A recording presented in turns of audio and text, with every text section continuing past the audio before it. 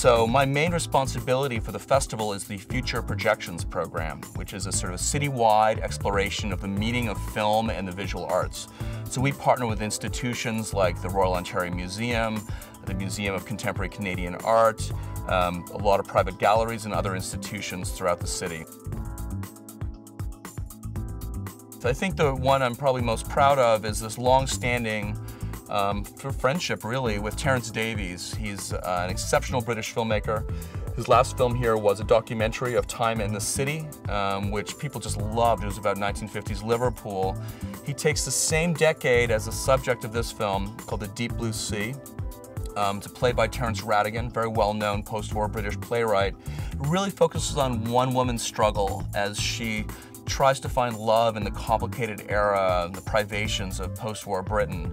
And it stars Rachel Weisz, who's so good, and her performance is so exceptional that the film actually takes on this really magical tone, very universal tone, as we all feel, maybe in complicated and difficult times, that the need for love just becomes deeper and greater for us.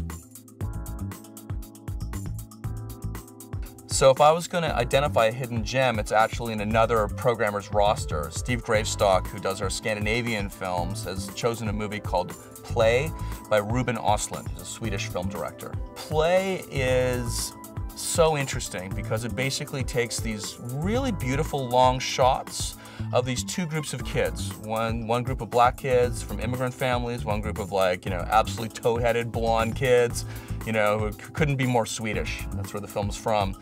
And these two groups of kids really maneuver around each other. You think one group is intimidating them at one point, one group is intimidating each other at the other time.